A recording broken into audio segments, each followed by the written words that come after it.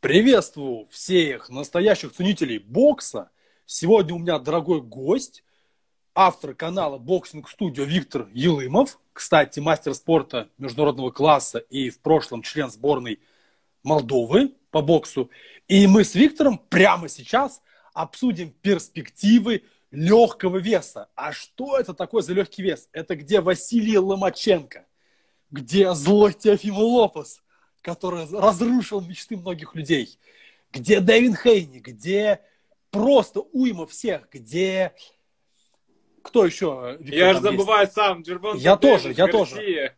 Гарсия, да, и Дэвис. Ну и понятно, и Камбосос, и много кто еще. И вот прямо сейчас начнем с Виктором обсуждать. Ну что, Виктор, давай начнем, пожалуй, с первого вопроса. Можно оттолкнуться от того, какое событие самое ближайшее и довольно громкое. Лопес Камбосос за абсолюта. Да.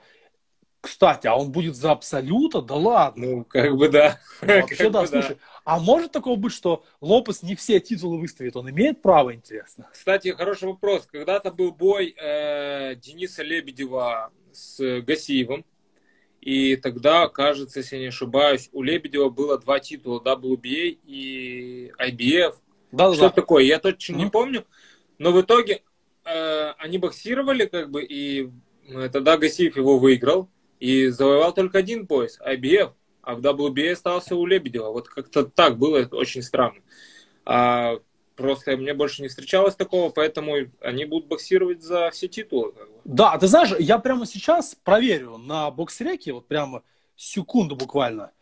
На кону стоит 3 титула. 3, но не 4. 3, да. Ты знаешь, почему 3, наверное?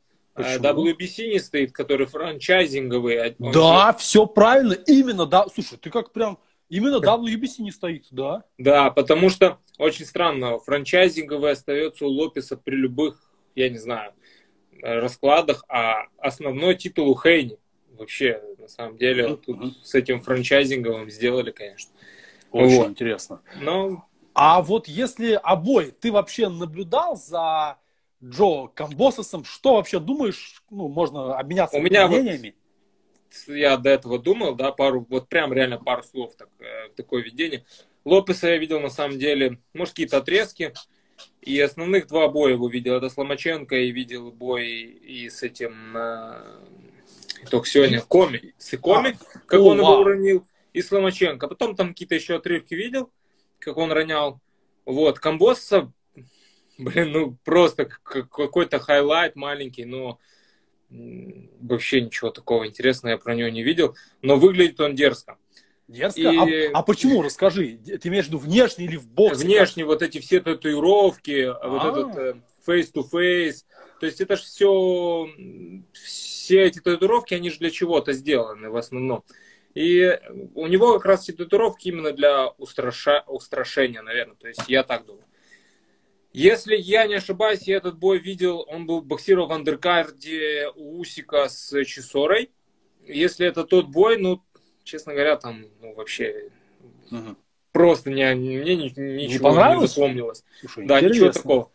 Вот, поэтому я, конечно же, вот прям, если выбирать из них двоих, я вот прям хотел бы, чтобы Камбосос выиграл этого Лопесова дерзкого. Но вряд ли это получится, поэтому как-то так, скромненько. Понял. Интересно. Вот. Я тоже наблюдал за Камбососом. Раньше я вообще его не знал. Наблюдал уже, когда объявили, что он будет биться с Лопесом. И тут всплывает Камбосос. И оказалось, он австралиец по гражданству и живет в Австралии, но по крови он вроде как грек. Да. И в том числе себя идентифицирует тоже как грек.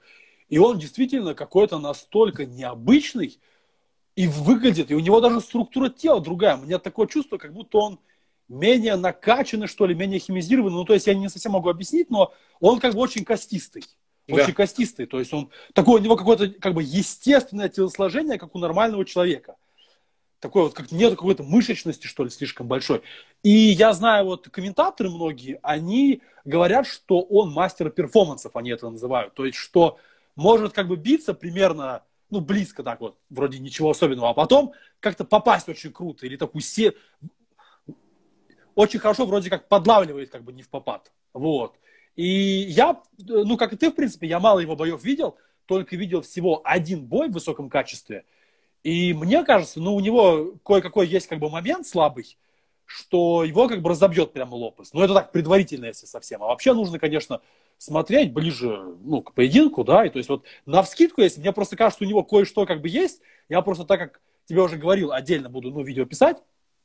Сейчас, может, даже так, ну, не будем как бы подробно разворачивать, но мне кажется просто, что у него как бы вот одно есть вот слабое место. Ну, попросту говоря, мне почему-то кажется, что он очень хорошо, ну, как бы джебы пропускает. Такое вот как бы чувство. А Лопес вроде как очень хорошо их бьет. Но это, опять же, предварительно, потому что, говорят, он британца какого-то довольно толкового прямо побил у него в Британии. А британцы, я тот бой не видел, опять же, но британцы, они как бы все очень круто прямые удары бьют. И такие они как бы шустрые. Прямо, Это общем... с Ли Шелби, извини, что перебиваю. Ли Да, Шелби, да? точно. Вот, Все, вот, вот. значит, я смотрел Слышал. этот бой. А, смотрел. Ну, вообще, Понятно. то есть, я просто смотрел, думаю, кто это. Ну, как бы Ли Шелби я помню, я знаю, а того вообще вот Камбососа я прям, Понял. кто это. И он выиграл, я удивился, честно. Да, да. Ну вот так вот в Британии выиграл у британца, так что все круто. А вообще, вот, Виктор, как думаешь, вот я, ну, в целом, как бы верю, что пока сейчас вот так вот, ну, до боя, загодя за месяц, верю, что Лопес выиграет. Я так понимаю, ты тоже, хотя и будешь болеть, возможно, за Камбососа, но как бы веришь в Лопеса. А дальше вот, что его ждет?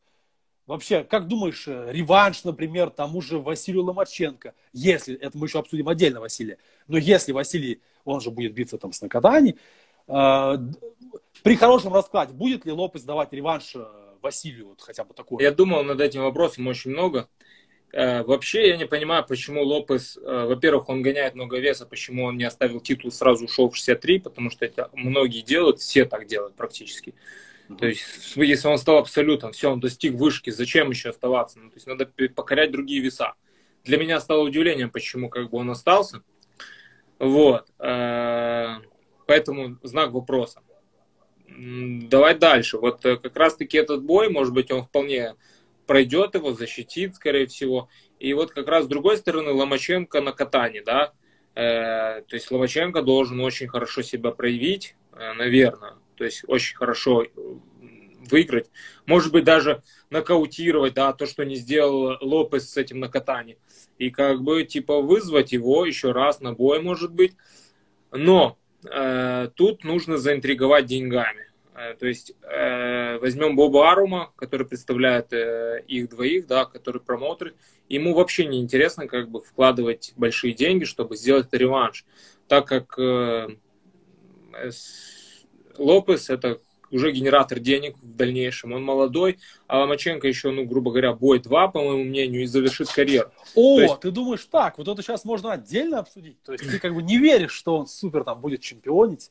То есть, вот, продолжу. Если только такой расклад, что Лопес выигрывает хорошо, Ломаченко убедительно выигрывает, и сторона Ломаченко, да, то есть это не Боб Арум, а какие-то, наверное, люди, которые, скажем, какие-то спонсоры или люди, которые меценаты, вложат большие деньги, чтобы раскрутить, развести на бой Лопеса, вот только при таком раскладе.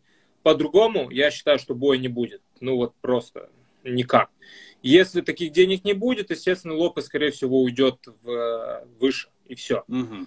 Вот. Что ждет Ломаченко? Ну, если, честно говоря, если он выиграет на Катани убедительно и не будет еще раз боя, реванша за титулы, то, ну прям, Ломаченко мой любимый боксер, реально, вот я прям кайфую от его бокса и всегда кайфовал, и мне очень-очень жалко было, когда он проиграл, но я все-таки вижу, что это, подходит к концу карьеры, то есть вес легкий, это не тяжелый вес, где на пик формы выходит где-то вот в этом возрасте, начинается к 35, грубо говоря, 34. Уже как бы этот вес, они быстро уходят, легковесы. То есть, ну, грубо говоря, уже 33, если не ошибаюсь, да, то есть это срок в легком весе. Поэтому, конечно, хочется его видеть еще в ринге, но мне кажется, что если не договорятся, то, в принципе, Вася, может быть, еще выйдет на какой-нибудь бой, чтобы заработать, и как бы все. Ух ты, что интересно. Думаешь ты? Ага. Ну, во-первых, я с тобой согласен, что сам бой, вот как параллельно сделано, что Теофимо Лопес уже бился с Масайоши Накатани, выиграл по факту, ну не сказать, чтобы уж так убедительно. То есть да, он выиграл, ну такой бой прям очень конкурентный был. И, соответственно, Василий, его сейчас сводит с Накатани. Накатани он, конечно, высоченный. Мне кажется, он вообще вполне опасный. То есть у него рост 1,82 м, и он потенциально может нормально бить, но вот, например, с Лопесом он какой-то чуть-чуть такой зажатый, что ли, был. А оно приходит, вот бывает, с победами, с возрастом приходит больше как бы вера, больше какая-то расслабленность, и даже вот тем, что у тебя есть, ну, то, что ты выше, по идее, ну, ловить как бы надо, да, ну, на удар там поймать, 1,82 м, и как бы больше начинаешь в себя верить. И вот он недавно одолел, по-моему, Феликс Вердеха звали, тоже серьезный спортсмен, и мне почему-то кажется, что как бы вот он будет на катании с Василием конкретно, он будет сильнее, чем был с Лопесом, как бы, вроде человек тот же, но вот больше веры в себя, больше как бы раскрепостился, вот, ну, как-то больше себя прочувствовал, что ли, свои возможности, не знаю. И как бы это первое. И Василий действительно вот как бы все сделано, что если он выиграет как бы ярко, ну, у Накатани, то сразу же для вот реальных фанатов бокса это вопрос. То есть получается, как Лопес победил, ну, блекло, так скажем, условно, и Василий победил, ну, ярко, если это происходит. И как бы сразу вот, а не было ли случайностью тогда победа Лопеса, а не было ли действительно там то, что травмы, ну, это стечение как бы обстоятельств, да, а что если Василий действительно сильнее? И во всяком случае, с точки зрения уже как бы нормальной справедливости в боксе, команда Василия будет иметь и моральное право, и поддержку вот этот бой всячески раскачивать с Лопесом, что, ну, говорить как бы, вы выиграли там кое-как, а мы как бы круто, и, ну что, и ваша победа над нами была случайностью. И это я с этим согласен полностью. А по поводу Василия Ломаченко, это просто мне настолько интересно. У меня своя теория. Я потому что никогда не был, ну, внутри фанатом Василия Ломаченко. Как бы вот, боксер выдающийся по результатам, это вообще спору нету, по характеру. Я, честно, вот я смотрел даже фильм, назывался он, по-моему, забыл как, если честно, украинский. Наверное, Папа Ченко так и назывался же, скорее всего, не знаю. И там так автор как бы хвалил их все время, хвалил, какие они там замечательные, чуть ли не святые люди. И вот я тоже как бы, ну, не верю в такое, но показывают, когда маленького мальчика Василия Ломаченко, ему там 10 лет или сколько-то он подтягивается, и ты как бы на него смотришь, ну, я говорю про себя, я-то, Виктор, в отличие от тебя, не мастер спорта международного класса и не член сборной, но вот я смотрю на него, я понимаю, что этот маленький мальчик, которому 10 лет, что он как бы ментально, он уже сильнее меня по своей какой-то вот упертости, дисциплине. То есть это чемпион настоящий. Но ладно, в сторону ушел. Я веду к тому, что я думаю, что Василий Ломаченко очень ему будет тяжело. То есть, что если он будет такой же, как был до этого, то очень сейчас серьезные как бы бойцы в весах. То есть там не только даже Теофимо Лопес, там остальные чего стоят. Там эти гиганты, тот же, например, Дэвид Хейни. И я считаю, что Василий прошлый, нет, как бы, что он, возможно, бы их всех и перебил, там, года 3-4-5 назад, но вот такой, как он сейчас, даже если он там плечо, может, чуть-чуть подлечит, ну, как-то все равно, то есть, мне почему-то кажется, что одного может победить, но чтобы, если вот с Лопесом как-то бой не удастся, как бы, сделать, то вот реально всех перебить, на ком-то точно, я думаю, сядет, то есть, не на одном, так на другом, потому что они, как бы, высокие, они выше него, они с ударом. Это же имеет значение, потому что, допустим, британец Люк Кэмпбелл, он высокий, но левша. Ты, кстати, же с ним даже, можно сказать, почти связан. Ты Михаила Козловского знаешь. А Люк Кэмпбелл – это ученик Михаила Козловского. Да. Вот. И как бы он левша, и получается у него, ну нет у него как бы удара, особенно прямого задней рукой, такого, чтобы прям вот попасть и прям вот падали люди. То есть вот, а у этих-то у многих есть. Ну, к счастью, Линарес, кстати. Ну, Линарес есть у него удар. А эти-то, Линарес, он такой же, ну, зрелый, ему там сколько уже, больше 30. А эти-то, они еще молодые все. То есть они прямо энергией заряжены, да, то есть вообще такие. И я как бы не верю в Василия. Но у меня своя теория есть. Просто мне кажется, любой спортсмен может омолодиться, если он это еще не сделал до этого. То есть кто-то может омолодиться уже в 20 лет в начале карьеры, а кто-то может как бы, ну, на всем своем как бы идти. А потом как бы, ну, как-то найти ходы там и омолодиться. И вот я теоретически такой вариант рассматриваю вполне, что, мне кажется, Василий может, ну, как бы моложе стать и сильнее вновь. То есть это, мне кажется, возможно как бы. И если это произойдет, то я думаю, там все сильно перепугаются и не захотят с ним, ну, сражаться. А я верю, что такое возможно. Вот, то есть, интересная позиция. Вот ты как раз говорил про ребят, которые бьют сильно. Да, вот как раз и я затронул Линареса, и ты Хейни сказал. Ну, не скажу, что Хейни сильно больше, чем Ломаченко, а вот Линарес, допустим, тот же Лопес и Джервонта Дэвис, да. И как раз мы подошли Хейни Линарес. Кстати, тоже в конце июня. Да, по-моему, 26 числа вроде. 9 вроде бы. Ну, в общем, в конце. В конце июня. Да, в конце июня. 26 вроде. Ну ладно, это я могу напутать. Мне кажется, все просто. Я очень сильно в Хейни верю. Я считаю, что он мега крутой. Я всегда про себя думал, что самый опасный соперник для Василия Ломаченко это вообще Дэвид Хейни. Но их как бы бой не состоялся. Может, потому что там Хейни как-то решил поосторожничать. Но я считаю, что как бы Хейни выиграет. И вообще считаю, что он очень крутой боксер, потому что он одновременно как бы и быстро на ногах, подвижный, достаточно высокий, относительно, 1,73 м. Во всяком случае, он четко выше Василия. И он имеет удар, прямые удары имеет, и имеет как бы скорость. Больше бьет, наверное, одиночные удары большую часть времени. Но просто вот это как бы сочетание, что он движется, он такой расслабленный, как бы движется по рингу, вроде все просто делает. И мне, если честно, он напоминает, знаешь, даже вот сейчас в 66-700 есть, ты, наверное, знаешь его. Вот он ворвался, темнокожий такой мужик. Эдис, вот он. Да, конечно, да. Понятно, чуть-чуть они разные, конечно, но как бы сама суть, что когда ты крупный достаточно, когда ты как бы подвижный, может, Хейни, конечно, не такой прыгучий, и когда просто ты кидаешь, фактически там, прямые удары хорошо бьешь, и все удары хорошо бьешь. В них как бы есть тяжесть, и ты их бьешь из движения.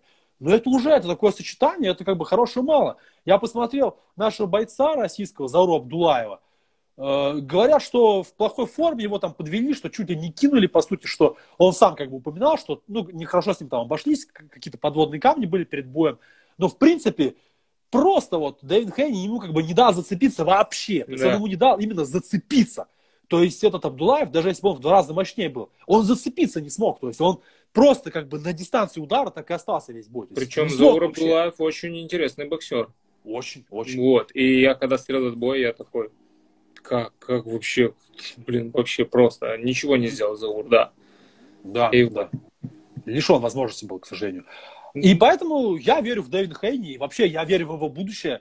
Это просто такая интрига. То есть кто там кого победит. Там же все вместе сейчас Лопес, Дэвид Хейни, Райан Гарсия. А я у тебя хотел спросить, во-первых, что ты думаешь про бой Дэвида Хейни против... с кем он... Да, совершенно верно, да, Хорхе Линареса.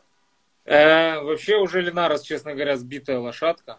Прям вот у меня сразу напрашиваются эти слова, я давно уже об этом думал. Во-первых, после того, как он проиграл Ломаченко, он поднялся выше, и вот он 2 раза нокаутировали. Потом он там реваншировался, выиграл, и вот сейчас опять спустился. Я вообще, честно говоря, при его вообще росте, антропометрии, как он гоняет, это просто. Плюс там еще возраст у него, он походу самый старший в этой вообще весовой категории. Ему 35, если я не ошибаюсь. Да, старше Василия даже.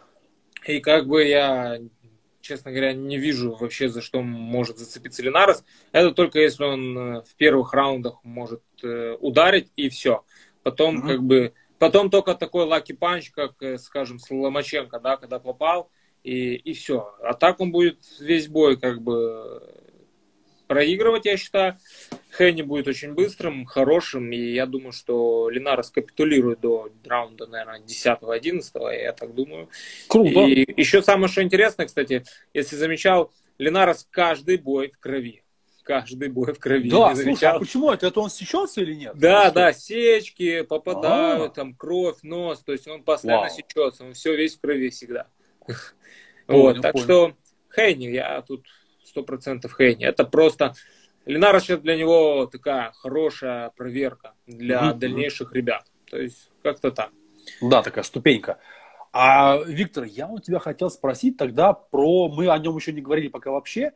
Это Райан Гарсия, и в том числе почему. Вот смотри, Дэвид Хейни 22 года, Райан Гарсия 22 года. Они друг друга знают. Они много раз бились. И, у меня, правда, мнение, что они бились, я даже боих мало смотрел, но, по идее, всегда должен такой, как Дэвид Хейни, лупить такого, как Райан Гарсию. Вроде так и было, если честно. Хотя они бились много раз, поэтому, может, было и наоборот тоже. И что думаешь про него, и столько вокруг него странностей каких-то происходит непонятных. Там у них, если я не ошибаюсь, по любительский счет 4-4 или 5-5. Вау! Классно! Там, да, я не знал, тот выиграл, думал, тот 4-0. выиграл. Прикольно. Да. Блин, вообще, вот честно, Райана Гарсии я не видел ни одного полного боя, признаюсь. Можете меня закидать камнями. Нет, не надо. Вот, это я его вообще называю таким вентилятором, знаешь, какой-то сквозняк. Он эти ручки выпускает быстрый. Вот, может продуть соседа рядом стоящего. Вот. Ну, мне, скажем, бой, вот этот удар, который он пропустил с Кэмпбеллом, много, и я думаю, не только мне, а многим показал, что как бы есть над чем работать. Башка задрана сильно. В принципе, мне он не интересен, да, то есть и... Как знаю, это он вот тебе прям... интересен? А? Это же так, он же вообще-то что? Это же, он еще не чемпион, но в Инстаграме-то он... Да, я не подписан на него в Инстаграме. Не. Я просто вижу, как он машет ручками и все. Интересно. Какие его перспективы? Я не вижу, что... Во-первых, он молодой, да, начнем с того. 22 года. Во-вторых, он под Оскаром де ла Хоя, и вполне возможно, что его будут очень-очень хорошо вести, как и Сауля Альвареса, выпускать вот на таких. Сперва был сейчас Люк Кэмпбелл, потом найдут какого-то старичка еще одного, он побьет, там станет... Кстати, он имеет WBC Silver там. В общем, про Райана Гарсия, не думаю, что он выйдет такой боксер, как Канело, да, под руководством Оскара де ла Хоя, потому что Райан Гарсия не такой боксер. То у него что есть, только скорость. Я больше ничего не видел. А еще же, как же, Виктор, а габариты у него какие? У него рост 1,78 м. Представляешь, какой он огромный? Габариты, я бы не сказал. Он больше он прям, да, он большой, но не, там, он не больше Линареса, не больше... Не больше, думаешь? А мне кажется, почему-то больше. Может, ты прав. Я думаю, что Линарес самый здесь большой. И именно он высокий, да, допустим, Джервонта Дэвис еще, кстати, чувак, который, наверное, весит в межсезонье, наверное, по килограмм 80. Широкий. 60. Вот, но он низкий и здоровый. Поэтому я не выделил бы по антропометрии Райана Гарсии. Да, высокий парень. В общем, для меня, мне он не нравится. И его перспектив я, честно говоря, не вижу. Не потянет он так, как, скажем, Канело под руководством Оскара де ла Хоя. Очень вот интересно. Мой такой прогноз. А тебе как он? Да ты знаешь, я когда увидел его впервые, у меня вызвал сначала он вообще только негатив.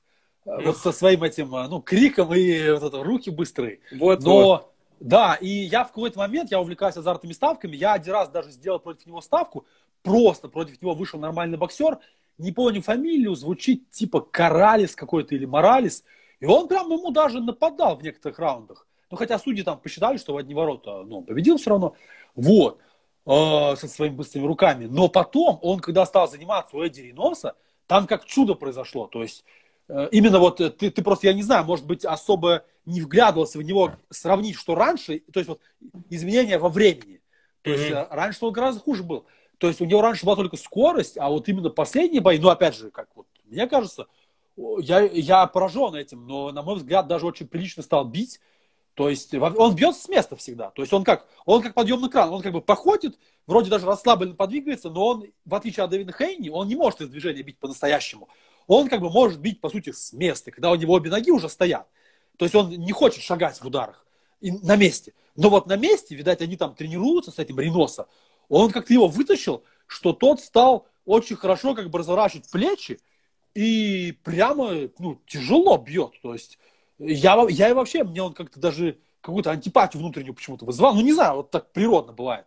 Но вот я прям смотрю, так бьет вообще. Серии чуть ли не там не четырехударные, видать, здоровье хорошее. И массу вкладывает, плечи крутит, звук зловещий в ударах. Такой прям, импульс как бы во многих, да. Хотя вот стоячий, при этом мышца нарастила рывком причем. Явно, значит, что-то он, я думаю, какой-то выход на что-то получил, потому что я не особо верю, что так можно начать там качаться.